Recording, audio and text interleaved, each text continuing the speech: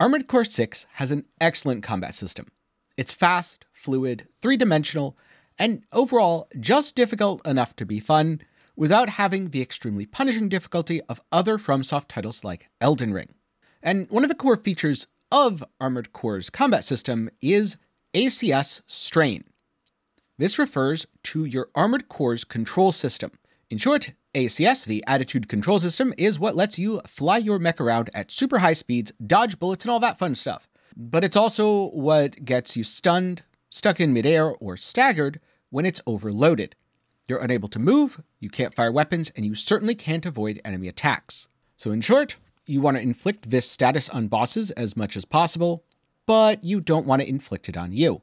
And in today's video, I'm going to break down how to do both of those things.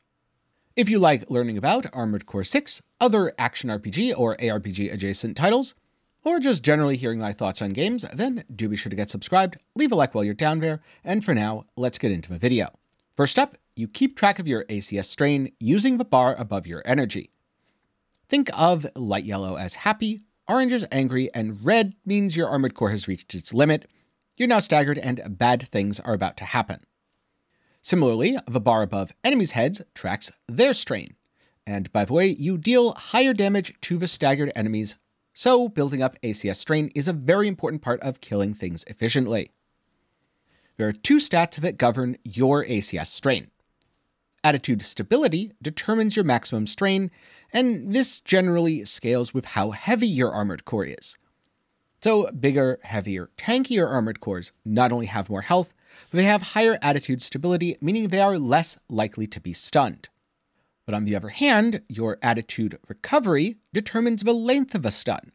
So while a big, heavy AC might be quite likely to not be stunned, when it is staggered, that stagger lasts a long time.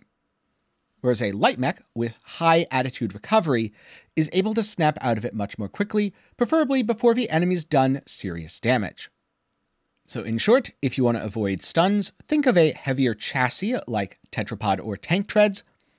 Try dodging with a quick boost, or alternatively, don't worry about getting stunned, but make sure you're light enough to have high attitude recovery so you can recover from it quickly. That last one is my favorite go-to because I like the mobility that comes with lighter Armored Cores. But on the other hand, let's say you want to do the staggering. How do you inflict more ACS strain on your enemies? First up, there's the impact stat. This is the ACS strain that's inflicted immediately when the weapon lands a hit, but it resets after a short amount of time. This is great if your hit immediately stun locks an enemy, but otherwise is unlikely to fully stagger them. An example of a weapon that inflicts a lot of impact is the laser blade. On the other hand, there is also Accumulative Impact. This type of ACS strain only dissipates after you avoid damage for several seconds. Weapons with high Accumulative Impact use consecutive hits to stun an enemy. So, for example, the missile launchers made by Furlong Dynamics specialize in inflicting Accumulative Impact, and therefore can fully stun lock a boss by chipping away at it over several rounds. And like I mentioned earlier in the video, when you're fully staggered, you take more damage. This is true for enemies as well. And that is governed by the direct hit adjustment stat. When an enemy is staggered, you inflict direct hits, and this applies the direct hit adjustment damage multiplier. You can also go into your OS tuning and apply a few of the chips you won in the arena to further enhance this stat. Use direct hits, particularly with your more powerful heavy weapons, to take out stunned ACs or massively chunk boss health. So when it comes to working ACS strain into your build, there's two main approaches. The first is to use multiple weapons with high impact and high damage to instantly stun an enemy, like I'm doing here with the Sea Spider. The advantage of this is you're going to be able to guarantee that you stun something on command. The disadvantage is most of your powerful weapons are now expended and might not come online before the stun ends. Therefore, you are less likely to take advantage of the direct hit damage bonus. This also has the unfortunate side effect of not working very well against highly mobile enemies. Alternatively, you can use weapons with high accumulative impact to build up to the stagger. The advantage here is because you're doing it over time. If you miss a single rotation, it's not the end of the world, and you can save a high damage weapon, like let's just save a laser, songbirds, or stun needle, to then capitalize on it by punishing the enemy with a massive direct hit. But the disadvantage here is you're going to be playing a little bit more defensively. You need to learn boss patterns and dodge their attacks, because otherwise you could find yourself on the short end of a stun, and that's not going to be very good. Remember, bosses do get that direct hit damage bonus. And so, for example, a couple of setups that I used a lot throughout my playthrough. The first was pretty much just stun the enemy and nuke them. I used dual songbirds, either the laser blade or pulse blade, and in my other hand I had whatever light weapon that I could use to do chip damage on bosses and take out smaller enemies like MTs. I found this setup to be highly effective against the larger, slower, and less mobile foes in Armored Core 6. After all, they couldn't really run away and dodge my songbirds, and those things do a massive amount of damage. Plus, melee weapons are very good and have a fairly reasonable direct hit multiplier.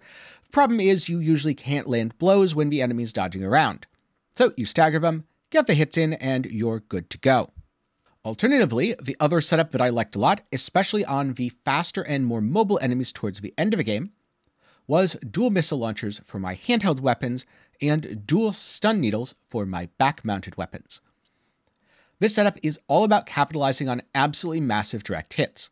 I can use the stun needles to set up and stagger an enemy, or alternatively, I can chip away at them with both the missile launchers, firing left, right, with a little bit of a pause in between. Then, the minute I see that enemy bar turn red, I fire both stun needles, taking advantage of their significant direct hit damage bonus. And this is the setup that I used against some of the fast, agile, and deadly units in Armored Core 6, including the Ibis battle. But these are far from the only viable options. I've heard that many people, in fact, prefer shotguns, and other people prefer to make their ship a walking missile launcher. And so I'm curious, what are some of your favorite weapon combos in Armored Core 6? Be sure to let me know down in the comments below. And if you want to see one of my favorite fights from Armored Core 6, then check out my video on how I encountered the Balteus, got a little bit stuck, and then overcame the challenge. Link to that will be up in the card and down in the description. I'd say the Balteus was the most fun for me because that was the first major struggle point I encountered with the game. But the coolest visually would have to be the Ibis, because who doesn't want to fight Millennia Blade of Laser Missiles? And the absolutely most satisfying fight was the final fight of the game, because it wrapped up the entire narrative in a really poignant manner. But I'll leave talking about the endings to a potential future video. And of course, if you liked the video or found the guide helpful, then do be sure to leave a like on your way. Now, before I go, a special thanks to my patrons and channel members for the continued support. For as low as $1 a month, you can help make videos just like this one possible.